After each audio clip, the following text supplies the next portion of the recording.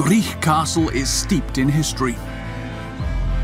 It was built around 1812 as a country house by Lloyd Hesketh Bamford Hesketh and enjoys glorious views across parkland towards the Irish Sea.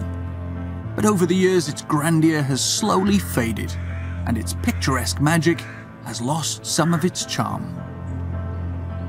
Until now, a knight, not in shining armour but in jeans and a jacket, has turned up and a happy ever after has finally been found. As a schoolboy, Mark Baker used to walk past Gwrych Castle near Abergele. Its haunting good looks fueled his imagination.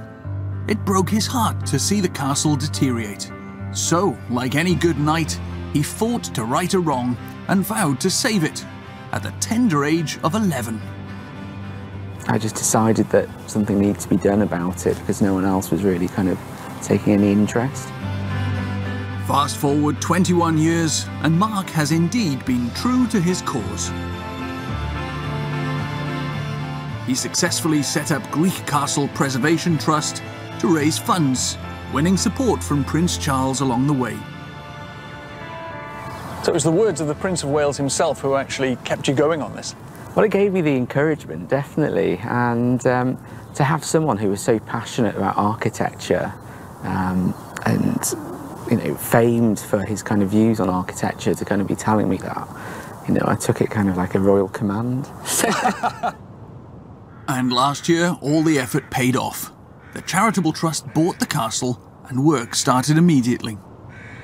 So it's sort of a dream and you're kind of, in small steps, making them come to fruition. Yeah, definitely. And I think it's, you know, it's a place built on dreams. You know, it's someone's vision, and it's kind of continuing that ethos, which I quite like. So you're forming your own place in the history of this this whole area, really. I think everyone does. It kind of becomes part of it. It's kind of got this kind of magnetism, which is kind of, I don't know, it's like this fairy tale castle that it is magical, isn't it? People fall in love with. The castle is vast. It has 18 towers and 120 rooms, and walking around gives you a sense of the huge scale of the job ahead. But Mark is unfazed. So this is the bakehouse? Yeah, so this was used for baking, is in the name, and built around about 1820. We restored this within a week of purchase because we desperately needed some kind of dry space. So it's got reclaimed slates, copper nails, it's all been lime washed as it would have been. It's looking good. Yeah, yeah. Let's carry on. Okay. And his passion is as solid as the castle walls. Well, now this looks like a serious door. What's behind there? So this was the family's private entrance into the castle. Ah, well, there's a lot of scaffolding.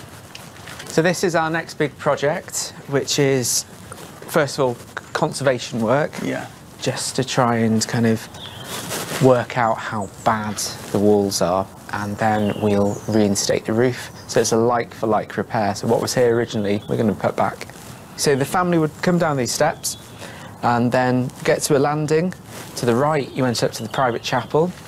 Directly down the corridor was all their like rooms, their bedrooms and dressing rooms. And then to the left was a marble staircase. Which is one of the famous features. Yeah, yeah. Well, hopefully we'll see that again. Yeah. The restoration journey has only just begun, and there's still so much to do. The castle is a treasure trove of history, but thanks to Mark and the Trust, its past and future are now secure.